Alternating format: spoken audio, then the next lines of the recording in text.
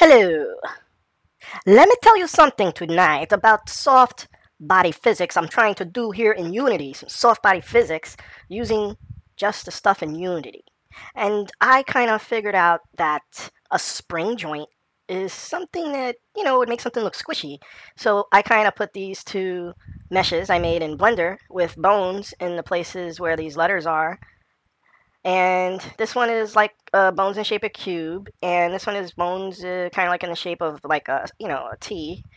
And let's see how they look with spring action on them, and see if this is like soft enough. So these lines here are showing the way I connected the bones. So here in the sphere, the bones are connected in a cross-like pattern. See, and if I get really close here, you can see the different bones have colliders on them. And yeah, see, they're reacting because they're all connected to the root. All these edges are connected to the root. So that's what the sphere looks like. And then the cube that I made, this is what it's looking like from the bones that were connecting it together. Let's see, if I move the cube around, let me just turn on the movement script for the cube and go to game window. If I move the cube around, you know, it kind of jiggles. The thing is since I guess I got two bones in there, like it jiggles, but sometimes when it gets close together, it yeah, it looks messed up, kind of like an octopus or something, but it's kind of holding together. And that's the cube. If I move the sphere around with its connecting springs, it looks like this. La la. Let's see. I could go like this. It's just that that bottom point is always there, like one point, and I could jump up and land. Oop, I landed really hard there. But so this is like me doing soft body physics, just using springs and you know armature mesh, like the bones or what I'm, since they would make the mesh move. So I don't know. That's what I did. But how did I do this? Well, it would be kind of hard for me to like be adding all the springs and everything.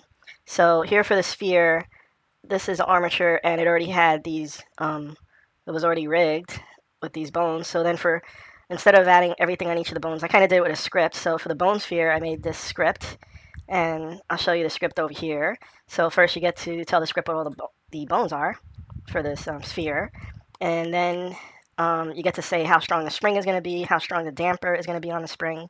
So the stronger the spring, the less it's going to like actually jiggle and bounce. And the higher the value for the damper, the more the spring is going to stop shaking faster. Then, I played around with either having the colliders that I put on these objects to be a sphere or a box. Okay, see here. And, I just told a prefab line to you so I could like kind of get a sketch of the way the bones were connecting.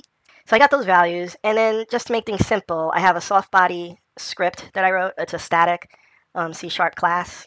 So I just use softbody.init, and for the init, I'm just initting the shape I'm going to use for the soft body spring stuff, the size of the colliders, the rigid body mass, the spring strength, damper, and if I'm gonna freeze the put any constraints on the colliders and the prefab line, and if I'm gonna view lines or not. And then this way, instead of me actually manually putting all the springs on here inside the editor, it was easier for me to just quickly get up some models and get them all hooked up with the springs by just doing it by script. So first over here, I just add a collider at each of the bones, right? And then I kind of put a spring between two bones. So all the springs that I'm adding are from like I said, from these outer points here on the sphere to the middle. And that's what this does. So this is a script that just easily sets up the thing for me. And the soft body script, it is over here. Let's go to the definition of that. Yeah, so here's my soft body script, So it's a static class, so I don't have to like instantiate it. I could just use the methods. Here's where I define the two enums for the shapes that, I could use in my springy soft body thing. These are the variables. They're public, but here in the inits, it's like one call to set the variables. Okay, and there's two overloads for the init. One that is going to assume you're not going to draw those lines that I show connections, and another one where you assume you are going to show lines. Okay, but you see here in the inits, it just sets those statics, right? And then here's the add collider. So I have like a faster version of the add collider saying that if all these values are set, I don't have to keep passing them over and over again. So here's one override of the add collider. Let me just collapse the definitions. okay, that just takes the game object I want to add a collider to. And in here, it's going to call the add collider that has all the parameters. And this is just so that in the script, the first script, I don't have to keep passing in all those parameters. I could just pass in the least amount of values since it's going to use the same thing. So these that are the short call versions will use the variables above and call the actual add collider function. So here it switches based on the shape to add a box collider or a sphere collider. You can say the size, then the rigid body, and you say the mass, the drag, and I turn on angular drag so that if those colliders hit something, they don't just go spinning around. I mean, I don't really want them to spin around when they're part of a mesh because then you'll just see the mesh twisting up. So I have angular drag pretty high, and then the constraints, whatever was set. And I return the rigid body, so in case you want to do something with it in the script, I keep going back to here. In case you want to do something with it in the script, you could do something with it. Add collider will return the rigid body, and add spring returns the spring joint. So then the add spring function, it is here in the Softbody static class. So, here, when you add a spring, you have to have the two game objects you want to make a spring between and the spring strength and damper. So here I add, I just picked the first game object, I add the spring joint to that, and then I say that the spring joint is connected to the second game object that you passed in.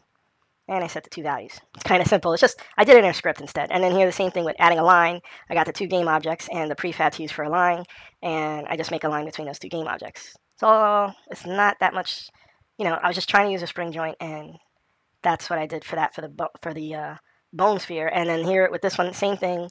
It's the bone cube. See, and I could just keep using the Softbody static class to set up everything. So other than these scripts and everything that are just, it's a mesh, it's a skinned mesh with an armature inside of it. How did I make these skin meshes? I just used Blender. So let me go take a look in the Blender here. Let's see, Blender. Okay, and we'll just have general project. So say the first one I had, let me just delete the camera and the light. Okay, and the first thing I had, it was a cube, so here's the cube. The only thing is I want it to have more, vertices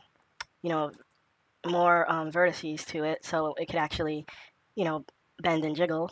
So I could use modifier right off the back, and I could do subdivision surface, and that one's kind of like a sphere, but, I could just say simple, and I get this.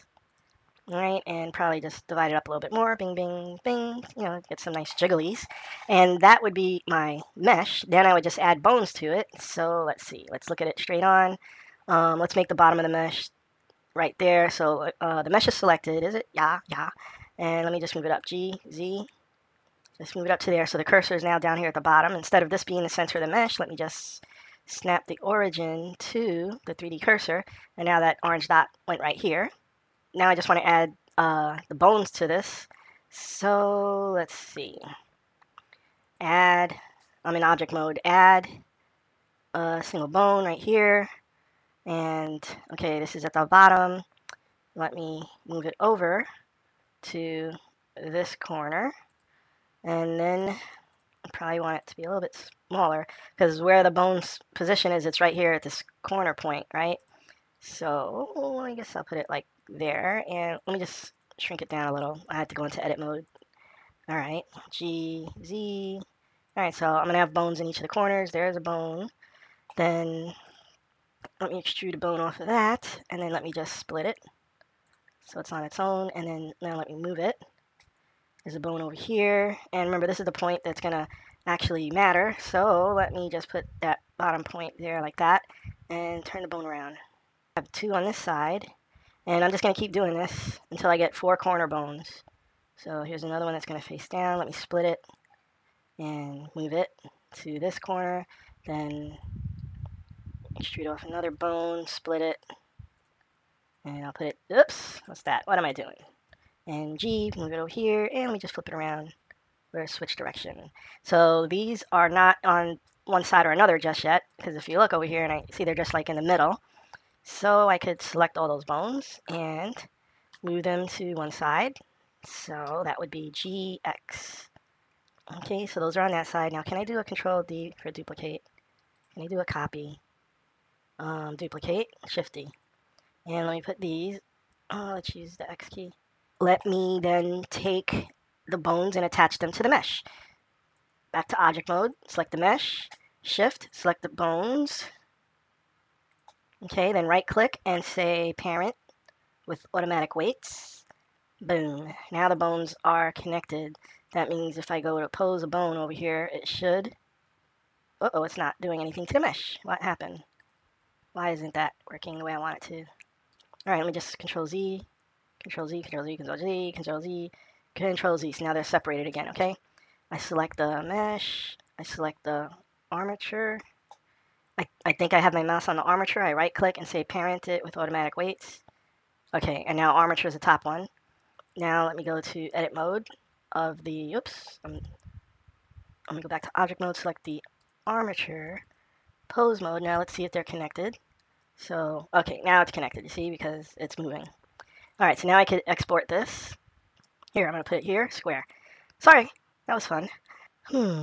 There we go. Oh, let's see, where are all the bones? Let's see, I didn't really name them there, but that's okay, I'll name them here. I'm just renaming them so when I'm connecting the bones, I know where I'm connecting what to. I think that's B right there. Now I could add, let's use the, I already wrote a script here, so,